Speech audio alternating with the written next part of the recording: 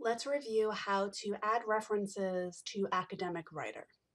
Keep in mind that you need to access Academic Writer from the library's website, either through the A to Z database link or on one of our LibGuides. Once you get into Academic Writer, you will need to create an account if you have not already done so. I can tell that I am logged in because it says Welcome Tabitha. From here, go to the Reference tab and click Add References. You have three options. Option one is to create, that is if you needed to create a reference from scratch, and it gives you a template for all of these different reference types. The second two is import. This is helpful if you're pulling information directly from a database. The third is to search, and I actually suggest you start here first by clicking on Advanced Search and then entering the DOI of an article. Please keep in mind that this is only searching APA Psych Info, so it is possible that you will put in a DOI and get 0 results. First, I'll do it with this article from APA PsychNet. Copy the DOI, place it in the search box, click Search. And that's my article right there. So I click the little box and select Add to My References. Trying again with an article I found in Science Direct, I will do the same thing.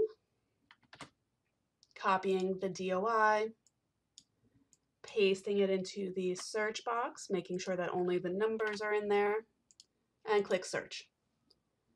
For this article, no references were found. I will try a third one with this article that I found in CINAHL. Once again, highlighting the DOI, copy, then paste. That one was also not found. So I can either go to the Create tab and create the references, or from the database itself, find Export. Export citation to RIS. I can tell it's saved right down here. It has a file named a bunch of numbers, .ris. Then click on Import. It'll ask me where I got the file from. There's no option here for Science Direct. It doesn't really matter which one you click on. And then I will find the file right there and submit. It thinks about it for a second and then it'll update. It's very important when you use import to actually check. So here's my article. And right here, I have a red exclamation point, which means that I need to verify the information that is in here.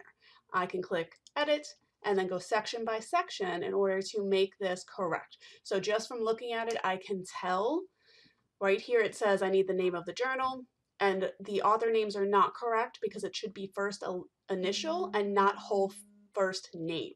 So that is something that you do need to check when you're using import. I will fix that later. Going back to add references, let me do the same, but in CINAHL, which is an EBSCO database.